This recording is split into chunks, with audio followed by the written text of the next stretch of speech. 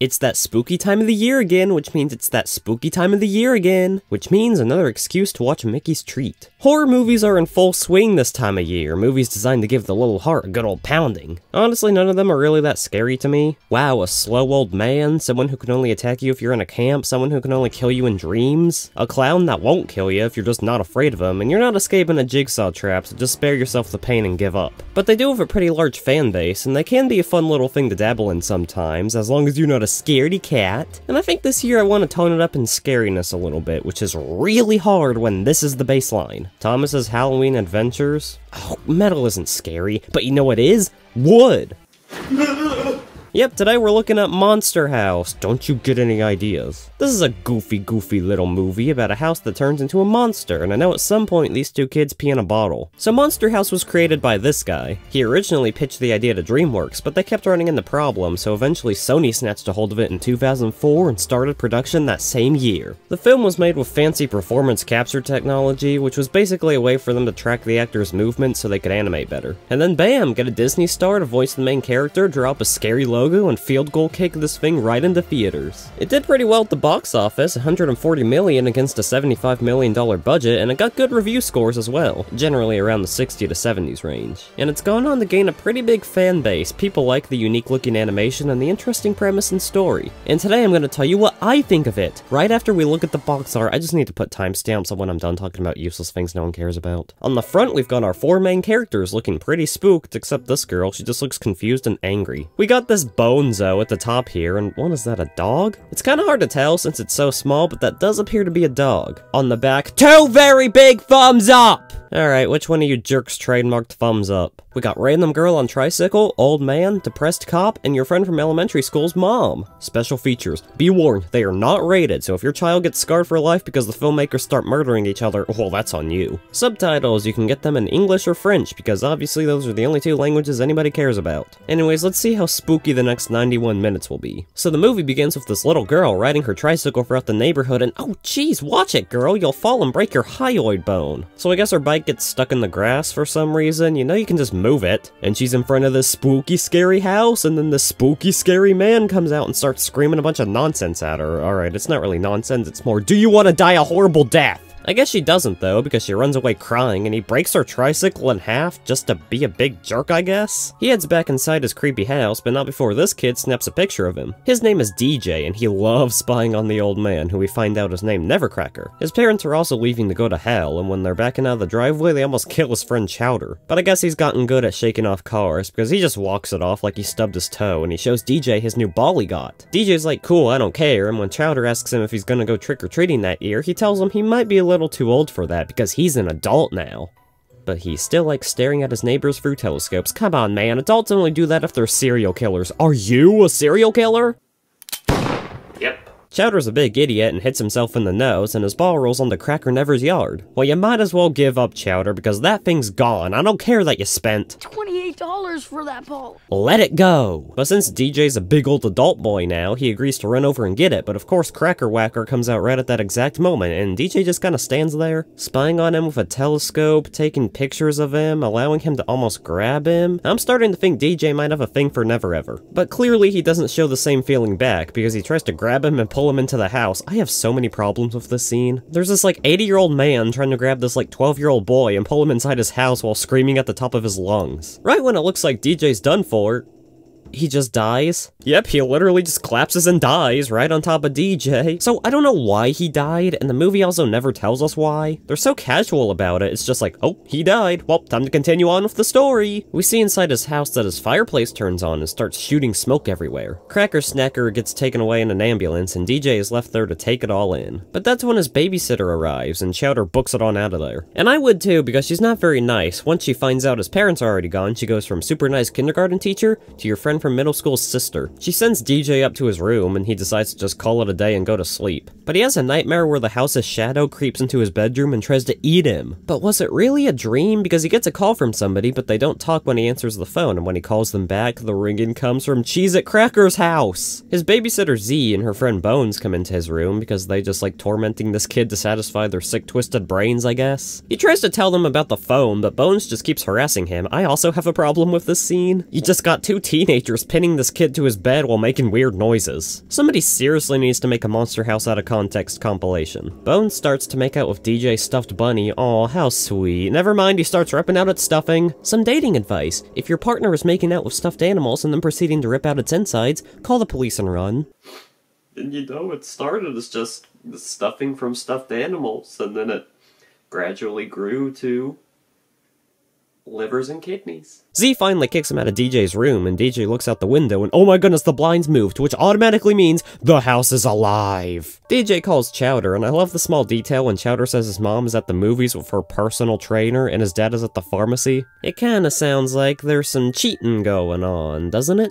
DJ tells him to meet up with him, and as he's sneaking out of the house, we see Z and Bones talking on the couch. Bones says that Never Never took his kite when he was little, and then he starts harassing Z. This dude must be stopped! This is not normal behavior! She rightfully kicks him out, and DJ is able to leave. Bones is a little mad though, but it's okay, he's got some unlabeled beer, which is all he needs. He goes onto Crackslack's yard and starts taunting him because he's dead, hehe. He throws his bottle onto his yard and starts tearing up the grass, but I don't think that's a good idea. Oh, never mind, I guess it is, because he gets his old kite back. Oh, never mind. When he goes to grab it, he gets sucked in. With a movie with this title, I should have seen that coming. DJ goes to this random drained lake that's just behind his neighborhood. Why is this here? And why did they feel the need to drain the lake? He can't find Chowder, but that's probably because he's busy playing with his new toy he found. Yep, he found a bulldozer, and they leave the keys in them overnight. Oh my goodness, why is everybody in this movie absolutely terrible at everything they do? DJ tries to tell him that Flipper Dipper is alive, but he's like, you're crazy, probably because you killed a guy today. But he's eventually able to convince him to come check out the house, and he immediately gets bored. Chowder tells DJ he's gonna go ding-dong ditch the house to prove to him that there's no ghosts in it. He finds remnants of Bones being there, and we all know what happened to him. He rings the doorbell, and nothing happens. Just kidding, you thought he would get off easy? Ha! The house becomes alive and tries to eat Chowder, but luckily they're both able to get back inside, even though it's just a house, it's not like it's gonna go anywhere. They spend the rest of the night just watching it, and there's also this girl that rings the doorbell 20 times. She's selling chocolates to get a head start on her bright future. When a guy with tattoos comes up to the drive-thru, give him his burger, not your phone number. That's actually pretty good advice. This girl is great at negotiating though, and she's eventually able to convince Z to purchase some of her amazing chocolates. Z goes up to DJ's room to give him some, while you're actually being nice to him. Of course, it was mainly Bones who was being the troublemaker earlier. Well, never mind, because you also broke a plan and blamed it on him earlier. He and Chowder were up all night spying on the house, but nothing happened. Z's like, whatever, I'm out, and they see that girl that sold Z the cookies heading towards Never Clever's house. It's a sneaky house too, it even gets rid of the keep out signs. It is hungry for human blood. They zoom outside to try and help her, but it's too late. The sidewalk gets lifted in the air and she starts to fall towards the door, which is also the house's mouth. Thankfully, Chowder and DJ are able to save her at the last second, and when Z comes outside, the house quickly returns to normal. So now you have these two dudes and a girl who have just now almost died because of a house that is trying to eat them for some reason. She goes over to DJ's house, and these two are not the best around girls. Yeah, posters are stupid. I was gonna tear them down and put up some art. She calls her mom, and they argue over her until she gets back. Then they witness a cute little doggy. Aww. Oh, that just died. This is starting to get a bit out of hand, which is why this girl finally suggests they call the police. The police do indeed show up, and they don't really do anything except tease the kids. But they're definitely some of my favorite characters in the movie, especially this guy. DJ tries to get the house to do anything, but it's smart and knows not to show itself when the cops are here. Chowder throws a rock at it, which suddenly makes this guy interested in the situation again. He tells them he'll let them off easy since DJ did a funny chicken dance, but to never mess with this guy's house again. With the police no longer an option, DJ and Chowder decide there's only one other person who can help them. Hi, is this the funeral morgue? Yeah, I need to pick up a dead body.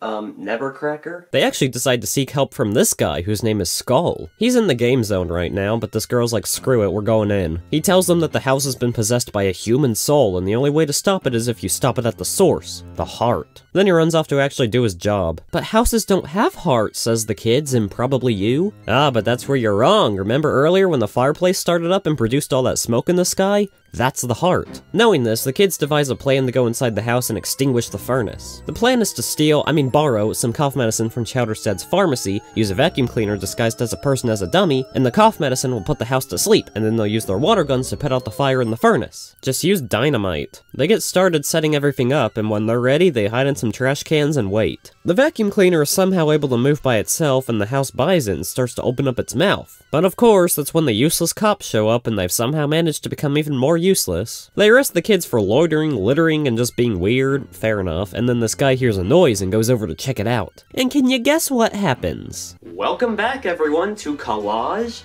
of Useless Knowledge, where our contestants compete to see who has the best collage of useless knowledge.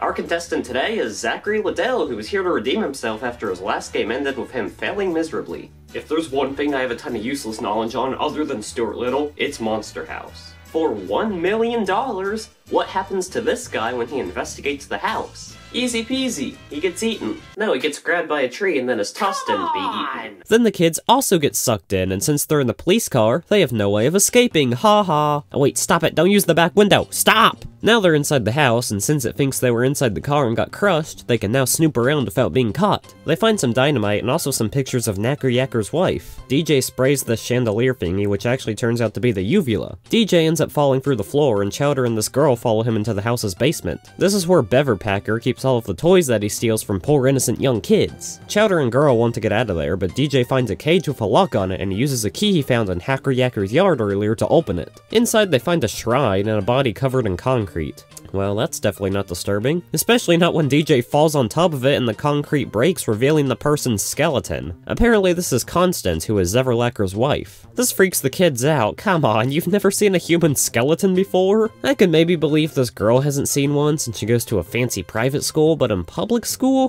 Come on, you've definitely seen a human skeleton before. The kids all hide, but Chowder sees his ball, and of course he has to go get it. It's his ball! But that turns out to not be a smart idea, since he ends up getting carried away by Slinky, and the girl ends up getting sucked through a tube. DJ's all alone now, and he tries to go up the stairs, but he has to hurry because they're breaking behind him. He makes it to the first floor, and we see Chowder and this girl about to die. Chowder and DJ end up falling into the mouth, and they're hanging on for dear life. Luckily, the girl remembers the uvula and is able to activate it, which causes the house to cough them out. Chowder has had enough of DJ, but DJ has had enough of Chowder, so boom, checkmate. They start to get into an argument, and DJ leaves to go home until this car almost murders him. Wait, that's not a car, that's an ambulance. Wait, is that? It can't be. Oh my goodness, it's Sneverquacker. You thought he died? Heh, I just said that to keep it a surprise. Turns out he didn't die when he fell to the ground earlier. He just... Okay, so they never really say what happened, but it doesn't matter because he basically carries this whole movie, so it's good to have him back. He talks to the house and says, "Honey, I'm home." That's right, if you haven't figured it out yet, the house is possessed by Constance, and we finally get to hear Clever Snacker's backstory. He used to go to this carnival where they had a woman named Constance, and people would just stare at her and throw tomatoes at her because she was big. For those who don't know, this was what people had before those TLC shows existed. She gets locked in this cage every night, but Cracker comes over and asks her if she wants to leave, and unsurprisingly, she does. So he hooks her up to his Ford F-150 and takes her away. He also surprises her with a piece of land they can build a house on, and she gets so excited she teleports into the future. Some hooligans are throwing rocks at the house. How did they get here? It looks like they live in a desert. Smacker Flipper is like, chill out, they're just kids, and she's like, kids with rocks! Then they start throwing eggs, and she grabs an axe and tries to frickin' murder them, but Weatherjacker is like, you are escalating things way too quickly. She ends up falling backwards, and she tries to catch herself using this concrete machine, but all it does is make her suffocate on the basement floor. Wow, that got dark really fast, and then Flacker built the rest of the house on top of her for some reason. Then her spirit possessed the house, and in order to prevent her from attacking kids, he scares them off, and that's why he always screamed at them to get off his lawn!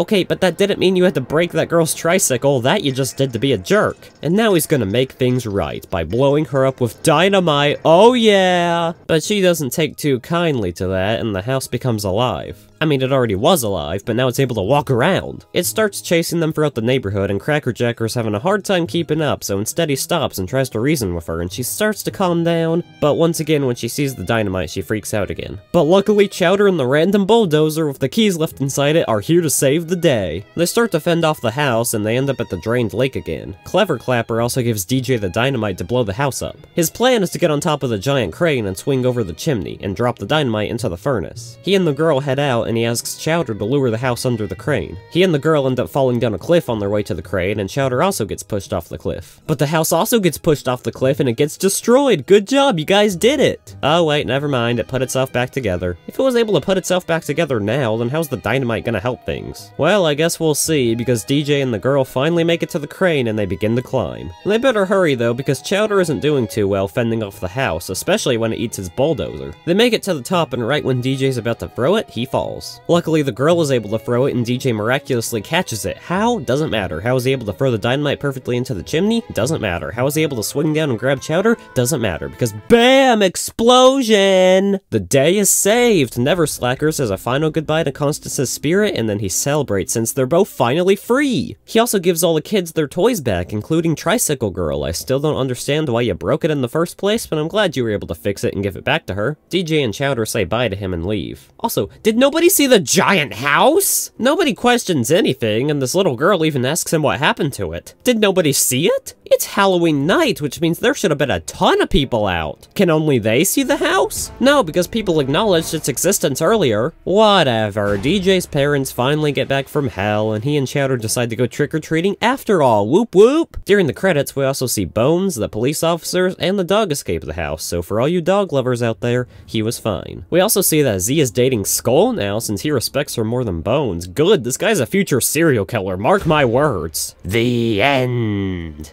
Well, that was Monster House. Was it scary? No. It's a house. Honestly, I've always been more scared of things within reason. Serial killers, insane people, shooters, those have always been what scared me. When I was a kid, I was never scared of a monster in my closet, but more scared of a homeless person in my closet. But I like that even though it's a kid's movie, it still isn't afraid to ramp up the scariness at times. And I like the animation, it's kinda like stop motion, just without the stop motion. Characters are all funny, so are the jokes. I think on the Zacker Attacker movie Raider, this is getting a 9. I can't really think of anything bad to say about this movie. The only weird thing is slapper weather. I understand his motives for scaring the kids, he's trying to protect them from Constance, but why does he steal their toys? That just feels like pouring salt on the wound. It's like you scared them off, you already won, you don't need to take their toys, and you certainly don't need to break them in front of them. But other than that, everything checks out. A really fun movie that I would definitely recommend watching during Halloween, or any time of the year for that matter. Well, now that that's done, I can finally go trick-or-treating. I'm a firefighter cowboy Mario. There's this guy named Bones that lives next door to me, and I bet he has a ton of candy. And that is why I have a flesh wound running down my chest.